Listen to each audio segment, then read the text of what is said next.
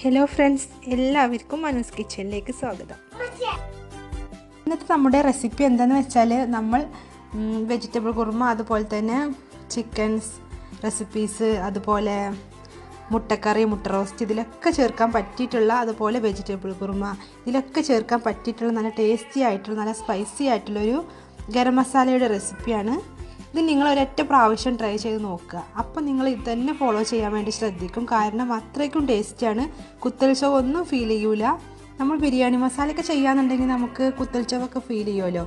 പക്ഷേ ഇത് ചേർക്കാന്നുണ്ടെങ്കിൽ നല്ലൊരു ടേസ്റ്റി ആയിട്ടുള്ളൊരു ടേസ്റ്റ് തന്നെയായിരിക്കും കേട്ടോ. അപ്പോൾ ഇതെങ്ങനെയാണ് ഉണ്ടാക്കുന്നത് നമുക്ക് നോക്കാം.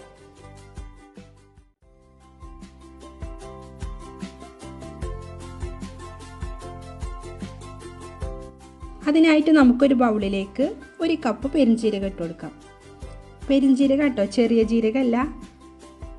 ഇനി നമുക്കിതിലേക്ക് അതേ കപ്പിൻ്റെ 1/2 കപ്പ് ഗ്രാമ്പു ഇട്ട് കൊടുക്കാം.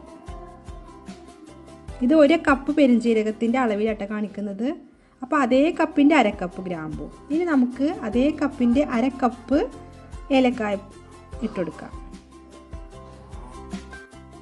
ഇനി നമുക്കിതിലേക്ക് 1/2 കപ്പോളം പട്ട ചെറിയ കഷ്ണാക്കിയിട്ട് മുറിച്ചത് 1/2 കപ്പോളം നമുക്കിതിലേക്ക് ഇട്ട് കൊടുക്കാം. ഇനി നിങ്ങളുടെ കയ്യിൽ ഉണ്ടെന്നുണ്ടെങ്കിൽ ഒരു 4 തക്കോലം എടുക്കുക. അതും കൂടി നമുക്കിതിലേക്ക് ഇട്ട് കൊടുക്കാം. കൂടുതലാവാൻ പാടില്ല കേട്ടോ. ഇനി നമ്മൾ ഈ ഗരം മസാലയിലേക്ക് ജാതിക്ക, അതുപോലെ തന്നെ ജാതിപത്രി, അതുപോലെ കസ്കസ് ഇവയൊന്നും നമ്മളിതിലേക്ക് ചേർത്ത് കൊടുക്കുന്നില്ല. ഇനി നമുക്കിത് ചൂടായ പാനിലേക്ക് നമുക്കിത് ഇട്ട് കൊടുക്കാം. ഇനി നന്നായിട്ടൊന്ന് വറുത്തെടുക്കുക. ഇതെല്ലാം കൂടി ഒന്നിച്ച് തന്നെ മിക്സ് ചെയ്തെടുത്താൽ മതി. നല്ല ചൂടുള്ള ചട്ടിയാണെന്നുണ്ടെങ്കിൽ പെട്ടെന്ന് തന്നെ വറവായി കിട്ടും. കൈയെടുക്കാതെ വറുത്ത് കൊണ്ടേ ഇരിക്കുക. ഇതിൻ്റെ ശരിക്കുള്ള വറവിൻ്റെ പാകം എന്ന് പറയുന്നത് നമ്മുടെ പെരിഞ്ജീരകം ഇങ്ങനെ പൊട്ടി പൊട്ടി തുടങ്ങും. അപ്പോൾ നമുക്ക് മനസ്സിലാക്കാം നമ്മുടെ സ്പൈസസ് എല്ലാം നന്നായിട്ട് വറവായിട്ടുണ്ടെന്ന് മനസ്സിലാക്കാം.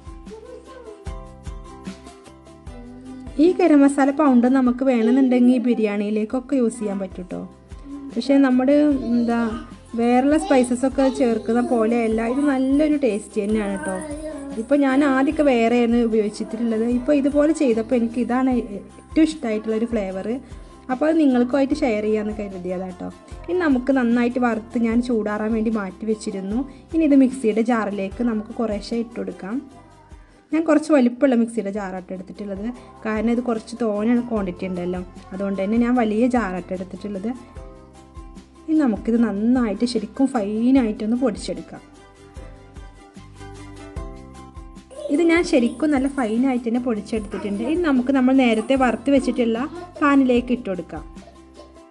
ഇനി ഇത് നമുക്ക് ചൂടാറാൻ വേണ്ടി ഒരു 10 മിനിറ്റ് നേരം ഒന്ന് മാറ്റി വെക്കാം. ഇതുപോലത്തെ പരത്തി വെക്കുകയെന്നുണ്ടെങ്കിൽ പെട്ടെന്ന് തന്നെ നന്നായിട്ട് ചൂടാറി കിട്ടും. ശരിക്കും നല്ല സ്മെല്ല് വരുന്നുണ്ട് കേട്ടോ. നല്ല സ്പൈസി ആയിട്ടുള്ള, നല്ല നിങ്ങൾക്കൊക്കെ എല്ലാവർക്കും ഇഷ്ടമാവുന്ന നല്ലൊരു ഫ്ലേവർ തന്നെയാണിത്. ഇത് നമ്മൾ കൂടുതൽ നേരമൊന്നും തുറന്ന് വെക്കാണ്ടിരിക്കുകയാണ് ഏറ്റവും നല്ലത്. വളരെ പെട്ടെന്ന് തന്നെ നല്ല അടപ്പുള്ളൊരു ടിന്നിലേക്ക് മാറ്റി വെക്കുകയെന്നുണ്ടെങ്കിൽ നമുക്ക് 2 മാസത്തോളം അത് കേട് കൂടാണ്ട് സൂക്ഷിക്കാൻ പറ്റും.